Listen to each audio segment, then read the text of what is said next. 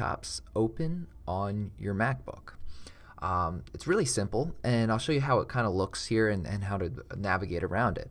So right now I have multiple desktops. If I'm going to be using the 3-finger swipe on my trackpad. So if I'm swiping from the right side to the left side, you're going to see with 3 fingers, you're going to see that I have multiple desktops. So right now, those multiple desktops, I have MailChimp up, I have our website up, and then I have settings. So how can you easily access that and maybe even add more? So if I do the 3-finger swipe, but this time I'm going to swipe from bottom to top, you're going to see that I can easily navigate.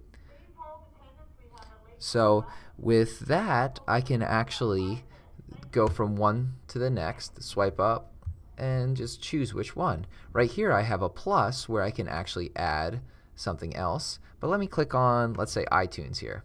If I bring up iTunes and I want to add it to a new one, I take it, I drag it up to the top. Oops, sorry. First do the swipe up, drag it up to the top, and I can drag it over here to a new desktop. So now I have 5 different desktops up. So I have my main one. If I want to go into iTunes, here we go. If I want to swipe up and I want to get to my home, I can go right here, and you see clicking that little bit up there will actually bring it as a dual screen. Then if I click on it, it'll go into here. So easily navigated. Now if I want to take that back up, I want to make that its own home screen, I can do that.